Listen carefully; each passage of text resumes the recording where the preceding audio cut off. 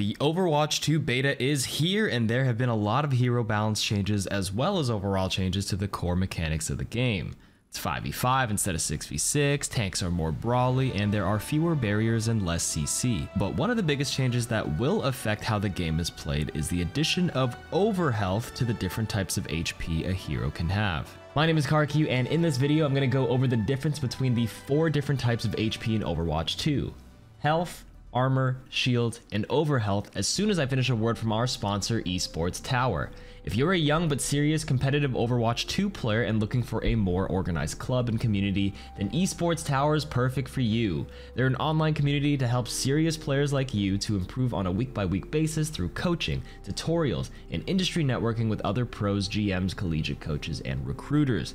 After joining, you'll be paired with other like-minded teammates of similar skill and receive a team coach. From there, you'll practice twice a week to prepare for weekly competitive events. These coaches will correct mistakes through VOD reviews and teach you the foundations of teamwork, communication, and leadership, which are important skills both in and outside of the game. It's the perfect opportunity to experience organized tournaments, exclusive events, and work your way towards collegiate opportunities and maybe one day the Overwatch League. Go to esportstower.com/KarQ for a free 2-week trial. Link is in the description.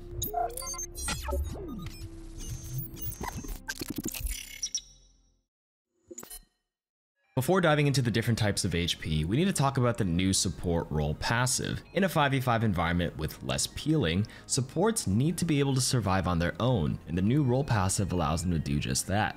All supports will now start recovering 15 HP per second after not taking damage for 1 second up to their original max HP. This passive ability used to only apply to Mercy, who originally had a passive regeneration ability that healed her for 20 HP per second if she avoided taking damage.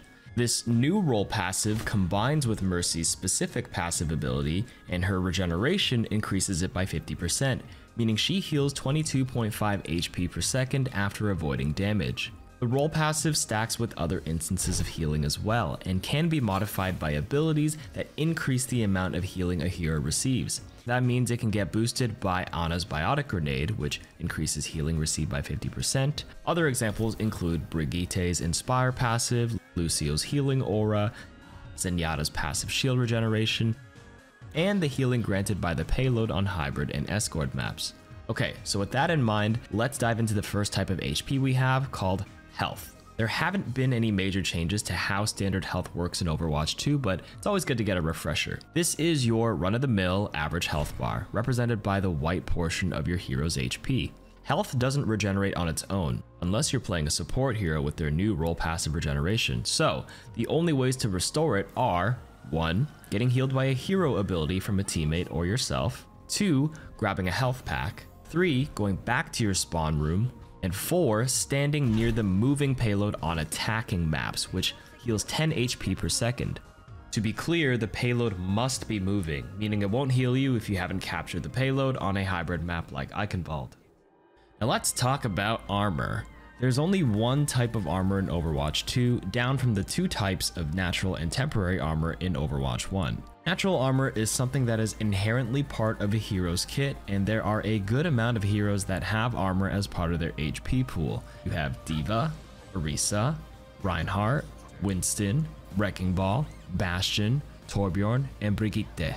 Armor is a powerful type of HP because it reduces all incoming damage by 30% in Overwatch 2. It's actually much simpler now because in Overwatch 1 it was a bit complicated, with damage being reduced by a flat 5 that switched over to a 50% damage reduction if the instance of damage was under 10 damage. Look at this graph. The green line is Overwatch 1 and the red line is Overwatch 2 when plotting for armor's effectiveness. Raw damage is on the x-axis and the armor reduced damage is on the y. The point of intersection where armor has the same effectiveness in Overwatch 1 and 2 before they begin changing is at 16.667 damage. Since Overwatch rounds their numbers, let's just say 17 damage. To put it simply, burst damage heroes are weaker in Overwatch 2 because armor is better against any instance of damage higher than 17. And then small pellet based heroes are stronger because armor is weaker when damage is under 17. Let's look at a few examples, like Pharah's Rocket at 120 raw damage. In Overwatch 2, armored targets only take 84 damage because of the 30% reduction. In Overwatch 1, it dealt 115 damage because of the flat -5. Reinhardt's swing normally deals 85 damage, so in Overwatch 2, he's only dealing 59.5 damage. That's why Rein feels so ass when swinging against other armored tanks. Back in Overwatch 1, he was still dealing 80 damage. When we look on the left side and lower instances of raw damage, we can see that armor is less effective in Overwatch 2. That means heroes with pellets or small damages will be stronger. D.Va, who deals 2 damage per pellet, only deals 1 damage in Overwatch 1. D.Va in Overwatch 2, even with the 30% reduction, deals 1.4 per pellet. It's stronger.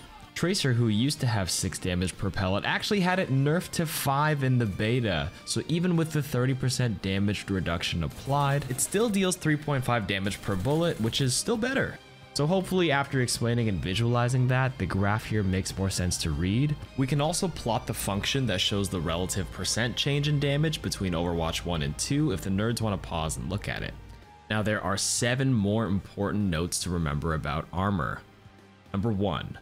Armor is the only type of HP that reduces the amount of damage you take. This means any overhealth you have above it will calculate normal damage taken until it gets to the armor portion, and then it recalculates. For example, Widow Headshot does 300 damage. Brig gets 100 overhealth from Rally, so a headshot on Brig will take 100 off the top for the overhealth. Then it calculates the remaining 200 damage of the headshot with the armor layer underneath it at the 30% reduction, resulting in 140 remaining damage. That means in total you deal 240 damage out of the 300. Number 2. As long as you have a little bit of armor, that entire instance of damage has the reduction applied. That means Torb can effectively tank a Widowmaker headshot because 300 to the head normally gets reduced to 210. And Brig can survive the new Reinhardt charge at 225 base damage because it gets reduced to 157.5. Number 3, armor reduction is calculated and applied at the end after all damage modifiers. That includes damage boosts, BAP alt, headshots, etc. Number 4, damage reduction by armor is separate and is not capped at 50%.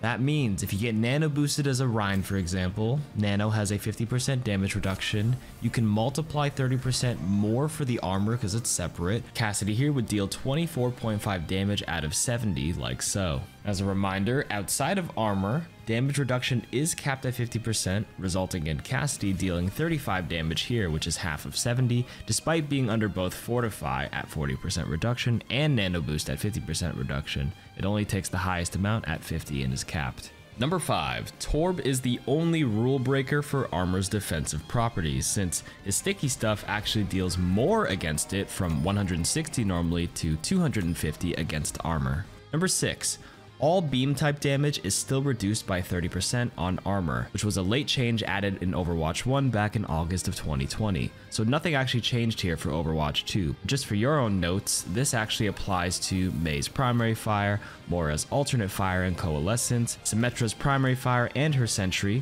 Winston and his primary fire, and Zarya and her primary fire. And number 7, a big one. Damage over time effects, or dots, are now affected by armor again. So back in March of 2019, they actually changed it so dot effects like these would deal full damage to armored targets in Overwatch 1. But in Overwatch 2, this is no longer the case, and the following heroes got indirectly nerfed again as a result. Ana now deals 49 damage instead of 70. Ashe's Dynamite deals 105 instead of 150. Hanzo's ult deals 210 per second instead of 300, and even less at 105 per second if you're standing on the edge of it in one dragon. Mei's Blizzard deals 59.5 damage instead of 85 for the whole duration. Moira's Biotic Orb deals 35 instead of 50 per second, which still has a maximum of 200 though. Widow's Venom Mine deals 52.5 damage instead of 75 total, and Zarya's Grab deals 14 damage instead of 20. This one is super minor. Armor was a long one, but this one's quick. Let's go to the third kind of HP in Overwatch, which is shields. They show up as a light blue portion of the health bar. Shields are a little different from health because they do regenerate after not taking damage, so they're easily restorable. If you can stay safe for 3 seconds, you'll start regenerating your shields at a rate of 30 shield HP per second. There are only 4 heroes in the game currently that have natural shield health. Sigma, Zarya, Symmetra, and Zenyatta. Those heroes are able to take a little bit of poke damage before a team fight and be just fine before it starts if they can find some cover. Shields stack on top of your standard health, which means if you take too much damage, you can actually lose some of your white health before they regenerate and be left with a little bit less than full HP. The only exception is Zenyatta, which when combined with the support passive of 15 HP per second now, can effectively heal 45 HP per second. There used to be a second type of shield HP in Overwatch 1 known as temporary shields, which were indicated by a dark blue portion of a hero's HP bar. It used to be generated or granted by a handful of hero abilities, but have since been replaced by Overhealth in Overwatch 2. Overhealth refers to all temporary forms of HP increase that takes a hero beyond their original maximum HP, so this includes Doomfist's passive, Orisa's Fortify, which is new, Sigma's Kinetic Grasp, Wrecking Ball's Adaptive Shield, Torbjorn's Overload, Brigitte's Rally, and Lucio's Sound Barrier. Temp shields and temp armor have been removed from the game and turned into Overhealth, which means there is no longer any damage mitigation gained from the old temp armor you would normally get from Brig's Rally or Torb's Overload, for example, so those are indirect nerfs to those heroes. Overhealth is basically the same as standard health with two exceptions. Number one, it decays over time, and this decay is specific to the ability that grants the overhealth, such as Sigma's Kinetic Grasp, which is a slower decay over time, or Lucio's ultimate, which instantly begins to decay. The second exception is that overhealth doesn't grant ult charge, so any damage you do isn't going to charge your ultimate any faster, which is a huge game changer for the ultimate economy, especially with the way ults seem to take so long to build now. Overhealth is always the first stacked HP bar on the far side of the right to take damage, which is then followed by armor and shields, and then finally health. There's no priority anymore for armor versus shields because there aren't any heroes that exist in the game that have both natural shields and armor. For now. And that's it for this video. I hope you found it informative and a fresh update to the videos I made back in 2019 and 2017 if you've been following me for a long time. Big shout out to Dragon Engineer for helping me with the graph functions, as well as the rest of the Elo Hell Workshop Discord people for chiming in. Please add Workshop to Overwatch 2 Blizzard.